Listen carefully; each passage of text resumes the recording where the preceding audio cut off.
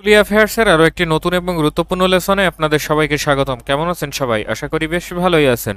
গত 26 মে 2023 সালে nuclear power plant company Bangladesh limited NPCBL কর্তৃক অনুষ্ঠিত জুনিয়র এক্সিকিউটিভ ট্রেইনি ইলেকট্রনিক্সের নিয়োগ পরীক্ষায় ডিপার্টমেন্ট অংশ থেকে যে গুরুত্বপূর্ণ MCQ কোশ্চেনগুলো এসেছিল সেই গুরুত্বপূর্ণ MCQ কোশ্চেনগুলাই আমরা আজকে লেসনে আলোচনা করব এবং সমাধান করব। আশা করি সবাই ট্রিপলি অ্যাফেয়ার্সের সাথেই থাকবেন। ট্রানজিস্টরে হিট সিঙ্ক কেন ব্যবহার করা হয়? ট্রানজিস্টরে হিট সিঙ্ক ব্যবহার করা হয় অতিরিক্ত তাপমাত্রা প্রতিরোধ করার জন্য। ট্রানজিস্টর অপারেশনের সময় উত্তপ্ত হয়, এই তাপমাত্রাকে কমানোর প্রয়োজন হয়, না হলে ট্রানজিস্টর পুড়ে যেতে পারে। সেই জন্য ট্রানজিস্টরে হিট সিঙ্ক ব্যবহার করা হয়। ফ্রিকোয়েন্সি মডুলেশনে ক্যারিয়ার সিগন্যালের কোনটি পরিবর্তন হয়? ফ্রিকোয়েন্সি মডুলেশনে ক্যারিয়ার সিগন্যালের ফ্রিকোয়েন্সি পরিবর্তিত হয়। যে ধরনের মডুলেশনে মডুলেটিং সিগন্যালের ইন্টেন্সিটি অনুযায়ী ক্যারিয়ার সিগন্যালের ফ্রিকোয়েন্সি পরিবর্তন হয় তাকে বলে ফ্রিকোয়েন্সি মডুলেশন। এবং অ্যামপ্লিটিউড মডুলেশনে মডুলেটিং সিগন্যালের ইন্টেন্সিটি অনুযায়ী ক্যারিয়ার সিগন্যালের অ্যামপ্লিটিউডের পরিবর্তন হয়। কম্যুটেটর থাকে কোনটিতে? অর্থাৎ নিচের যে ইলেকট্রিক্যাল মেশিনের নাম দেওয়া আছে এর মধ্যে কোনটিতে কম্যুটেটর ব্যবহার করা হয়ে থাকে? কম্যুটেটরের কাজ হচ্ছে এসিকে ডিসিতে কনভার্ট করা। কম্যুটেটর সাধারণত ব্যবহার করা হয়ে থাকে ডিসি মোটরে আর ডিসি জেনারেটরে। ডিসি জেনারেটর এবং মোটরের গঠন প্রণালী মূলত একই রকম, কিন্তু যে কোনো ইলেকট্রিক্যাল মেশিনে যে বিদ্যুৎটা তৈরি হয় সেটা সাধারণত এসি প্রকৃতির। এই এসি প্রকৃতির বিদ্যুৎকে এই কম্যুটেটরের মাধ্যমে ডিসি করে বাইরে সার্কিটে সাপ্লাই দেওয়া হয়। এই জন্য ডিসি মেশিন অর্থাৎ ডিসি মোটর বা ডিসি জেনারেটরে কম্যুটেটর ব্যবহার করা হয়ে থাকে। কমন কালেক্টর অ্যাম্প্লিফায়ারে ইনপুট এবং আউটপুট সিগন্যালের মধ্যে দশা পার্থক্য কত? কমন কালেক্টর অ্যাম্প্লিফায়ারের ইনপুট এবং আউটপুট সিগন্যালের মধ্যে দশা পার্থক্য হচ্ছে 0 ডিগ্রি। কমন ইমিটার অ্যাম্প্লিফায়ারে ইনপুট এবং আউটপুট সিগন্যালের মধ্যে দশা পার্থক্য হচ্ছে 180 ডিগ্রি এবং কমন বেজ অ্যাম্প্লিফায়ারে ইনপুট আউটপুট সিগন্যালের মধ্যে দশা পার্থক্য 0 ডিগ্রি। একটি আদর্শ অপারেশনাল অ্যাম্প্লিফায়ারের কমন মোড রিজেকশন অনুপাত CMRR এর মান কত? একটি আদর্শ operational অ্যাম্প্লিফায়ারের common mode rejection ratio অসীম বা ইনফিনিটি। পজিটিভ ফিডব্যাক কোন বর্তনীতে ব্যবহার করা হয়? পজিটিভ ফিডব্যাক ব্যবহার করা হয় অ্যাম্প্লিফায়ারে। কোনো ডিভাইস বা সিস্টেমের আউটপুট যখন কাঙ্ক্ষিত আউটপুটের চেয়ে কম হয় তখন আউটপুট হতে ইনপুটে সিগন্যাল পাঠিয়ে তা নিয়ন্ত্রণ করতে হয়, আর এই পুরো কাজটি হয়ে থাকে পজিটিভ ফিডব্যাক কন্ট্রোল সিস্টেমে। এবং এই সিস্টেমের ইনপুটের সাথে যদি পজিটিভ ফিডব্যাক লুপ সংযুক্ত হয় তখন তাকে পজিটিভ ফিডব্যাক কন্ট্রোল সিস্টেম বলা হয়। নিম্নের কোন সেমিকন্ডাক্টর ডিভাইসকে একটি ডায়োড এবং দুটি রোধক দ্বারা প্রতিনিধিত্ব করা যেতে পারে? ইউজেটি বা ইউনিজাংশন ট্রানজিস্টরকে একটি ডায়োড এবং দুটি রোধক দ্বারা প্রতিনিধিত্ব করা যেতে পারে। নিম্নের কোন ইন্টিগ্রেটেড সার্কিট বা আইসি তৈরি করা সবচেয়ে কঠিন? নিম্নের আইসিগুলোর মধ্যে ধারক বা ক্যাপাসিটর তৈরি করা সবচেয়ে কঠিন। 10010 এই বাইনারি সংখ্যার সমতুল্য অক্টাল সংখ্যা কত? আমরা 8421 কোড ব্যবহার করে খুব সহজেই এই বাইনারি নাম্বারকে অক্টাল নাম্বারে কনভার্ট করতে পারি। যেহেতু আমাদের অক্টালে কনভার্ট করতে হবে তাহলে 3টা বিট নিলেই যথেষ্ট, অর্থাৎ 421। এই বাইনারি নাম্বার থেকে 3টা করে ডিজিট নিয়ে আমরা অক্টাল করতে পারি। তাহলে প্রথম 3টা ডিজিট হচ্ছে 100 এবং পরের 3টা ডিজিট হচ্ছে 101। তাহলে এখানে আমাদের এই প্রথম ক্ষেত্রে 4 এর ঘরে ডিজিট আছে 1 এবং বাকি দুইটা হচ্ছে 0। তাহলে প্রথম ভ্যালুটা হচ্ছে আমাদের 4 এবং দ্বিতীয় ক্ষেত্রে 4 এর ঘরে ডিজিট আছে 1 এবং 1 এর ঘরে ডিজিট আছে 1, 2 এর ঘরে ডিজিট আছে 0। তাহলে এই দুইটা ভ্যালুকে যোগ করলে হবে 4 + 1 = 5। তাহলে এই 1001001 এর সমতুল্য অক্টাল নাম্বার হচ্ছে 45। একটি কিউমিটার কিসের উপর ভিত্তি করে কাজ করে? একটি কিউমিটার আবেশের উপর ভিত্তি করে কাজ করে। কিউমিটার দ্বারা সাধারণত ক্যাপাসিটেন্স পরিমাপ করা হয়। অপটিক্যাল ফাইবারে রেলি স্ক্যাটারিং নিচের কোন রাশির সমানুপাতিক? অপটিক্যাল ফাইবারের রেলি স্ক্যাটারিং 1/λ⁴ এর সমানুপাতিক। Rayleigh scattering laws state that the amount of scattering of light is inversely proportional to the fourth power of its wavelength. অর্থাৎ এই রেলি স্ক্যাটারিংকে আমরা যদি IS দ্বারা প্রকাশ করি তাহলে এটা হচ্ছে 1/λ⁴ এর সমানুপাতিক। এক কুলম্ব চার্জ কয়টি ইলেকট্রন চার্জের সমান? এক কুলম্ব চার্জ 6.25 ইন্টু 10⁻18টি ইলেকট্রন চার্জের সমান। দুটি তারের ভিতর দিয়ে I1 এবং I2 কারেন্ট বিপরীত দিক দিয়ে প্রবাহিত হলে এরা কি ধরনের বল অনুভব করবে? এখানে এই দুইটা তারের ভিতর দিয়ে I1 কারেন্ট এই ডিরেকশনে প্রবাহিত হচ্ছে এবং I2 কারেন্ট তার বিপরীত ডিরেকশনে প্রবাহিত হচ্ছে। কিন্তু আমরা জানি যে কারেন্ট যেদিকে প্রবাহিত হয় ইলেকট্রন বা চার্জ তার বিপরীত দিকে প্রবাহিত হয়। তাহলে এই I1 এর ক্ষেত্রে চার্জ প্রবাহিত হচ্ছে এই দিকে এবং I2 এর ক্ষেত্রে চার্জটা প্রবাহিত হচ্ছে বিপরীত দিকে, অর্থাৎ দুইটা বিপরীতধর্মী চার্জ। এবং আমরা জানি যে দুইটা বিপরীতধর্মী চার্জ পরস্পরকে আকর্ষণ করে। তাহলে এখানে এই দুটি তারের ভিতর দিয়ে I1 এবং I2 কারেন্ট বিপরীত দিক দিয়ে প্রবাহিত হলে এরা পরস্পর আকর্ষণ বল অনুভব করবে। কোনটির কার্যনীতি আবেশক্রিয়ার উপর প্রতিষ্ঠিত? ট্রান্সফরমারের কার্যনীতি আবেশক্রিয়ার উপর প্রতিষ্ঠিত। আমরা জানি যে ট্রান্সফরমারের এক সার্কিট থেকে আরেক সার্কিটে পাওয়ার ট্রান্সফার হয় মিউচুয়াল ইন্ডাকশন পদ্ধতিতে। অর্থাৎ ট্রান্সফরমারের প্রাইমারিতে কারেন্ট সাপ্লাই দিলে প্রাইমারিতে যে ফ্লাক্স তৈরি হয় সেই ফ্লাক্সটা কোরের ভিতর দিয়ে প্রবাহিত হয়ে সেকেন্ডারিতে আবেশিত হয় এবং এই সেকেন্ডারির যে কয়েল থাকে এই কয়েল এই ফ্লাক্সকে কাট করার ফলে সেখানে একটা ইএমএফ তৈরি হয়। একটি 0.5 হেনরি কুণ্ডলী জুড়ে ভোল্টেজ V = 100 sin 20t হলে কারেন্টের সাইনুসয়েডাল এক্সপ্রেশন কি হবে? অর্থাৎ একটা তারের কুণ্ডলী বা কয়েল আছে যার ইন্ডাকট্যান্স হচ্ছে 0.5 হেনরি এবং এর আড়াআড়িতে ভোল্টেজ হচ্ছে 100 sin 20t। তাহলে এর ভিতর দিয়ে যে কারেন্ট প্রবাহিত হবে সেই কারেন্টের সাইনুসয়েডাল এক্সপ্রেশনটা কি হবে? তাহলে এই ইন্ডাক্টরের যে ইন্ডাকটিভ রিঅ্যাকট্যান্স, এই ইন্ডাকটিভ রিঅ্যাকট্যান্স XL সমান আমরা জানি ওমেগা L অ্যাঙ্গেল 90 ডিগ্রি। তাহলে এখানে ওমেগা এর ভ্যালু হচ্ছে 20, অর্থাৎ এখানে দেওয়া আছে 100 sin 20t বা ওমেগা টি।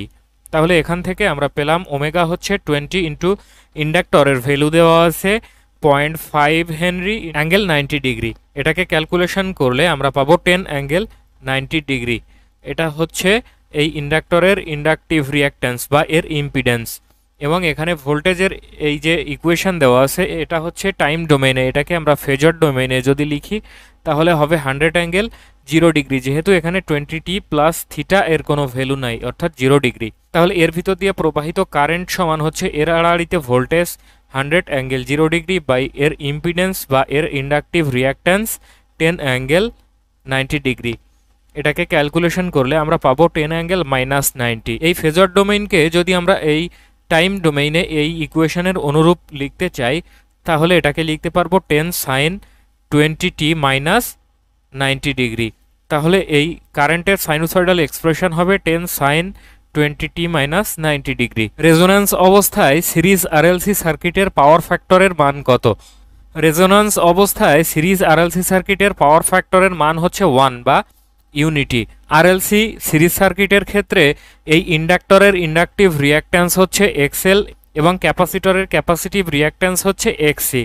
রেজোন্যান্স অবস্থায় ইন্ডাকটিভ রিঅ্যাকট্যান্স এবং ক্যাপাসিটিভ রিঅ্যাকট্যান্স সমান হয় এবং যেহেতু দুইটা বিপরীত তাহলে এই দুইটা কাটা যায়, অর্থাৎ এখানে ইন্ডাকটিভ রিঅ্যাকট্যান্স এবং ক্যাপাসিটিভ রিঅ্যাকট্যান্স মিনিমাইজ হয়ে যায়। শুধুমাত্র সার্কিটে থাকে রেজিস্টিভ উপাদান এবং আমরা জানি রেজিস্টিভ সার্কিটের পাওয়ার ফ্যাক্টর হচ্ছে ইউনিটি।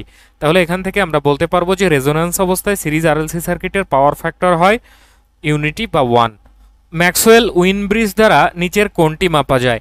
ম্যাক্সওয়েল উইন ব্রিজ হচ্ছে একটা অসিলেটর এবং অসিলেটর সাধারণত ফ্রিকোয়েন্সি জেনারেট করে। তাহলে এই ম্যাক্সওয়েল উইন ব্রিজ এই ফ্রিকোয়েন্সি এর সাথে সম্পর্কিত। দুটি সোলার সেল সমান্তরালে সংযুক্ত করলে কোনটি ঘটবে?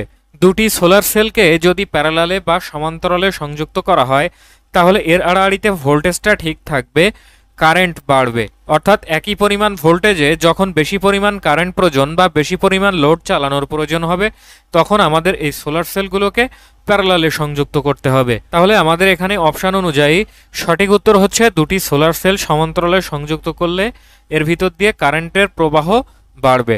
একটি পিএন জাংশনের ডিপ্লেশন স্তর কি দিয়ে গঠিত? বা একটা পিএন জাংশন ডায়োডের যে ডিপ্লেশন রিজিয়ন এই রিজিয়নটা কি দিয়ে গঠিত?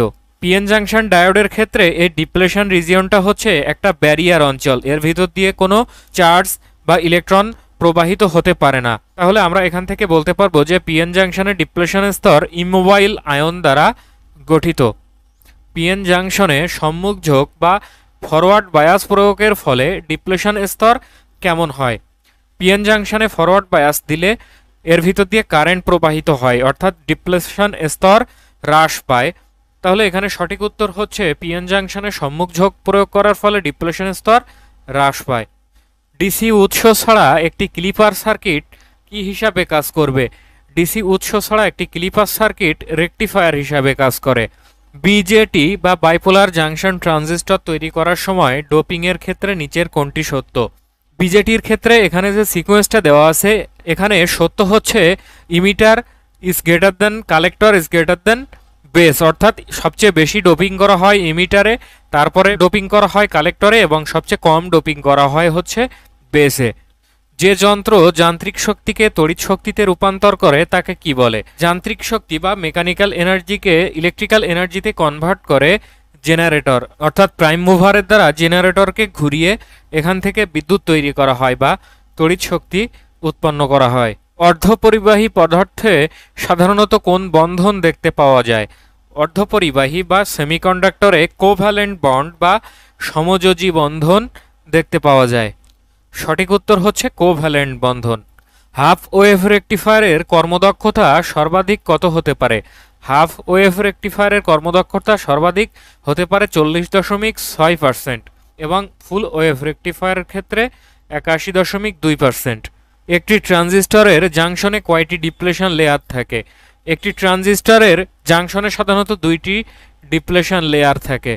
যে ডিভাইস এক ধরনের শক্তিকে অন্য ধরনের শক্তিতে রূপান্তর করতে পারে তাকে কি বলে?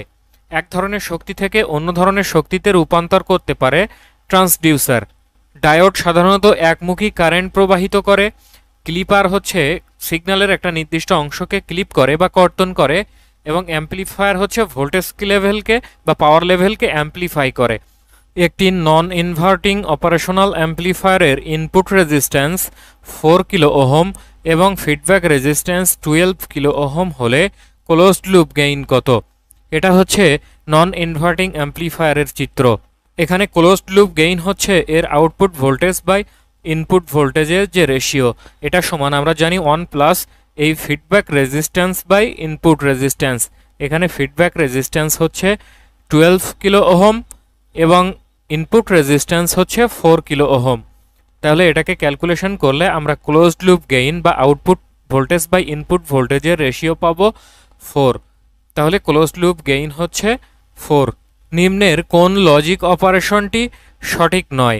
এখানে a plus a equal a, এই ইকুয়েশনটা সঠিক, অর্থাৎ a এর ভ্যালু যদি আমরা 0 বসাই তাহলে 0 প্লাস 0 সমান হচ্ছে 0। এখানে a এর ভ্যালু যদি 1 বসাই তাহলে 1 প্লাস 1 সমান হচ্ছে 1, অর্থাৎ সব ক্ষেত্রেই এই ইকুয়েশনটা সত্য।